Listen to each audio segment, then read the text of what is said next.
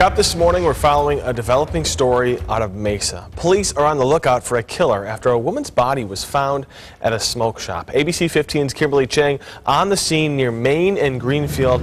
Kimberly, I know police haven't identified the person that was killed in this, but they are saying that it most likely was the person working there. All the customers are telling you only one person worked in that store. Right, Kirk, we're learning more about the presumed victim in this smoke shop murder. It happened right here behind me at the Cigarettes for Less smoke shop. Several customers and also the owners of the cleaners right next door telling us that there was only one woman who worked here. She was the owner of the store, described to us as hardworking, and many of them said they considered her a, quote, friend.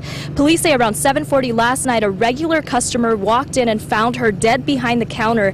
Investigators say it started out as a robbery. I'm told she had trauma to the body. Now, there are surveillance cameras inside, but police haven't said if they have video from this crime. Several customers telling us that this woman, the owner of the store, worried constantly about being robbed and said she had run-ins with some of her customers. And Kirk, she believed that many of them were stealing from her, and they were telling us that she probably had a lot of enemies, but at the same time, from the customers we're talking to, it appears as though she had a lot of friends who are very concerned that she is the victim in this murder. Back to you. A lot of people describing a situation where she was always worried about people stealing, about young people possibly being in the store and doing bad things. Just kind of an overall sense of concern, and that's why she's had some cameras in there, right?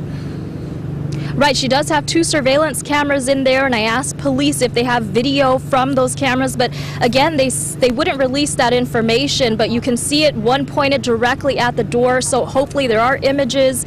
And some of the customers even mentioned that in the past, when she was concerned about some people stealing from her, that she had pulled images from those cameras and had pictures posted along the wall, people who she did not want to serve, customers that she felt were troublesome. So hopefully they will reveal a little bit more in a few hours as police continue this investigation. Police working to get to the bottom of this. Kimberly Chang live for us covering this story. Thank you, Kim.